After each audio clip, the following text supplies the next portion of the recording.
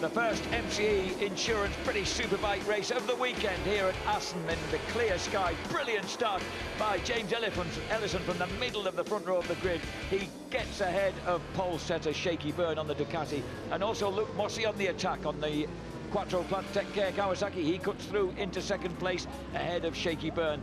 Behind them, Jason O'Halloran. Good move then by the lanky Cambridgeshireman, and he's not done with that. He then cuts past James Ellison, scoops him up and takes the lead. So Mossey, where he reckoned he could be, leading the way for Kawasaki. But then a brilliant move by James Ellison gives him a bit of a rough up going through the chicane, and that means Mossey also gets attacked by Shaky Byrne.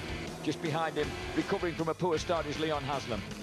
Shane Byrne cuts through to the front as Haslam nicks third place, and Haslam then attacks the race leader, cuts underneath the championship leader Shaky Byrne and gets to the front.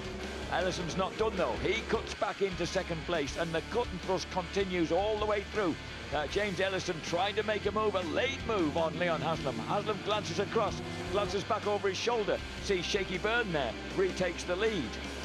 Shaky Byrne tries to ride round the outside altogether, which is an amazing move, and it means that he's on the inside for Distrubben, and here comes number 4, Dan Linford as well. He thrusts the Honda through into third place. All changed once again. Haslam drops it into the final chicane, takes the lead from teammate Ellison.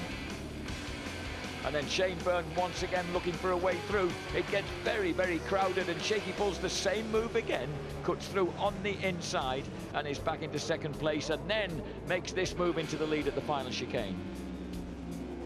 Shaky Byrne leading the way then, as we see Leon Haslam as they break away from Ellison now. Haslam waves a leg into the first turn. Shaky Byrne cuts back underneath, can't quite make it stick.